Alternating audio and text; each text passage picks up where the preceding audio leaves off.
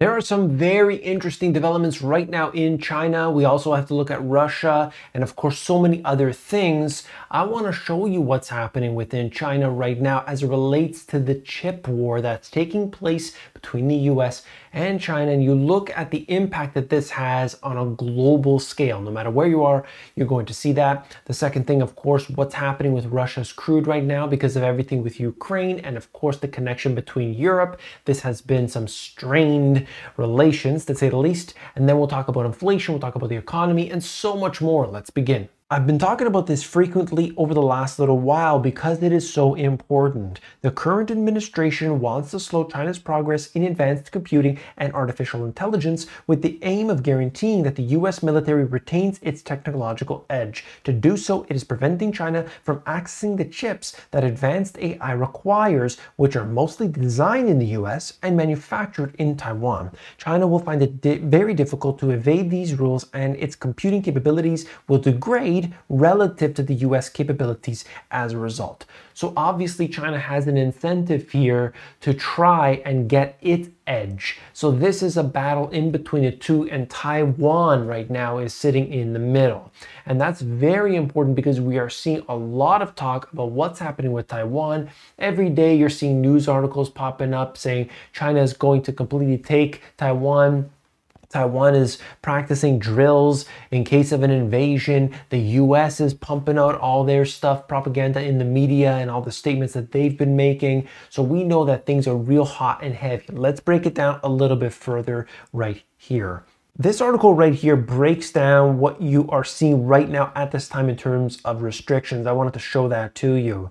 So 1 month ago, there were, I'd say, two main categories of restrictions that applied to China. First was for equipment at the most cutting edge. So UV lithography machines being the best example of this that were impossible to transfer to China.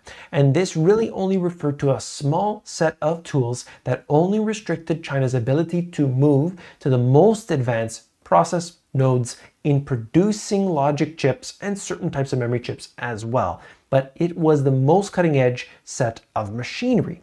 That was the first set of restrictions. And then the second, there were restrictions on specific Chinese firms that were restricted either from accessing US technology or also in some cases accessing production capacity in Taiwan at TSMC that used US technology. And so Huawei, the best example of this, but there were also a bunch of Chinese firms that were assessed to have links to the Chinese military. And so there were two sets of restrictions that were in place. So that was a lot of talk. But essentially what we have here are these different restrictions that are going in, trying to prevent China from getting this edge. The US is using every power imaginable that it has, and obviously we know why. Because they see China as a threat. China sees the US as a threat, of course, and they are bumping heads. So right now they're doing this. We had the tariff war before, remember that? All kinds of goods had these additional taxes essentially on top of them. So somebody wanted to import, and now it became much more expensive. Some cases you'd find 25%. A tax out of nowhere of 25% would give that disincentive to make that business happen, but that created a scramble and some issues. So some of that has been rolled back, but at this time right now, we just see more and more tensions on top of each other, and it doesn't look like it's going to change anytime soon. Then we have this, PBOC adjusts cross-border borrowing rules to allow more inflows. So this happens to be something that for some people would come as a surprise, but if you see what's happening with China's central bank, the PBOC, that they have been kind of going in this direction. China's central bank adjusted rules to allow companies to borrow more from overseas, enabling more foreign capital inflows at a time when their currency is plunging to fresh 2008 lows against the dollar. It's not just their currency, of course, all currencies seemingly going against the dollar and losing out. But this is important because we see so much money that had been flowing in from 2020. They're trying to stimulate in any possible way they can. That's what this is all about. It's about the stimulus. They're using it as stimulus, and maybe they're willing to allow their currency to weaken. We'll see what happens. So far, that's kind of been the case. Then we have what's going on with Russia. I wanted to show you a few charts right here. Russia's lifelines. 4-week average crude shipments from Russia by destination. Comparing this right now, you're looking at it over basically this year, China, India, Turkey, and then it says unknown, and you could see that there are these countries like India that have significantly increased their purchases of crude oil. They've really come in at a time in which Russia has needed it. Russia's crude shipments to Europe, Northern Europe, Mediterranean, Black Sea, these have all declined over this year. And that just gives us a little bit of an idea of what's happening right now, where some countries have been dropping off, but others have been picking it up. You look at this, Russia's North European customers, and that has come off as well.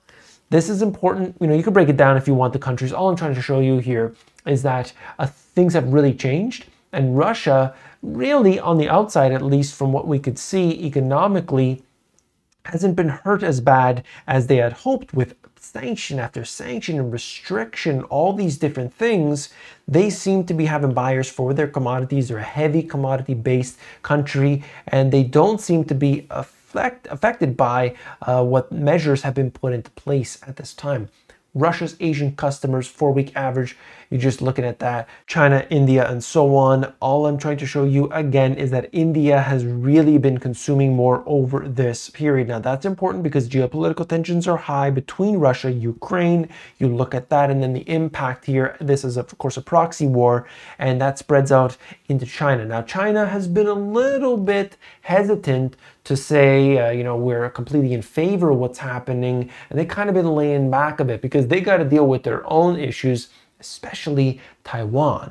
And that's really key, because you look at the semiconductor factor, that is so important. China's trying to do this on their own, but they are not anywhere near the situation with Taiwan, just like the United States. Yes, they must build their own semiconductors, but they can't not get to the production capacity that Taiwan has because Taiwan's so far ahead. It's going to take so many hundreds of billions of dollars to get it to that level in many years. So we'll see what happens, but we know that China is going to want Taiwan's capacity, so we will see. And that brings me to this. 63% of Americans are living paycheck to paycheck, including nearly half of six-figure earners. This is a topic I talk about all the time. It's not just the people that are making the median salary in the United States, which right now is $37,000. We're talking about people making six figures, $100,000 plus. They're always paycheck to paycheck. Why? Why does that happen? Because they never live underneath their means. If you've got a business, and suddenly you're making 10 grand a month, you're making 20 grand a month, you're going up and up and up. What do most people do? They start spending to the absolute top. They don't live beneath their means. They don't reinvest in their business to try to build that up. I was going to get into some personal circumstances, but anyway, the point here is you don't want to do that. Do not do so. It's okay to not keep up with the Kardashians. And the reason I mention this is because when we look at all these factors today, we need to be prepared and be wise, knowing that we could be facing hard times. We want to, be good and happy and feel abundance and all these things, but we want to make it seem like, we're a little bit cautious. And by spending like crazy all the time, we're going to eventually run up into a brick wall. Ocean shipping costs declined 84%. Truckers on the verge of losing money. Now, this is huge. If you got time, read this article. It just shows you the difference in what has happened over the last little while. Why is this the case? Well, many are saying that this is because of demand destruction. Prices too high, ordered way too much, and now we have the after effects of that. Daily backup of container ships waiting off the ports of LA and Long Beach. One of my subscribers was asking about this. I got you the chart, okay? If you're out there, hit that thumbs up, all right?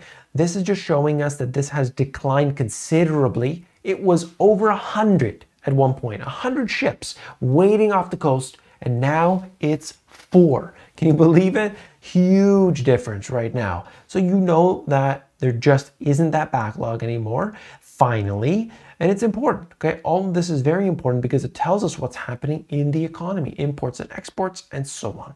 The queue of ships waiting to unload at the ports of LA Long Beach went from a peak of 109 in January to 4 vessels this week. The third point, shipping lines have canceled between 26% and 31% of their sailings across the Pacific over the coming weeks.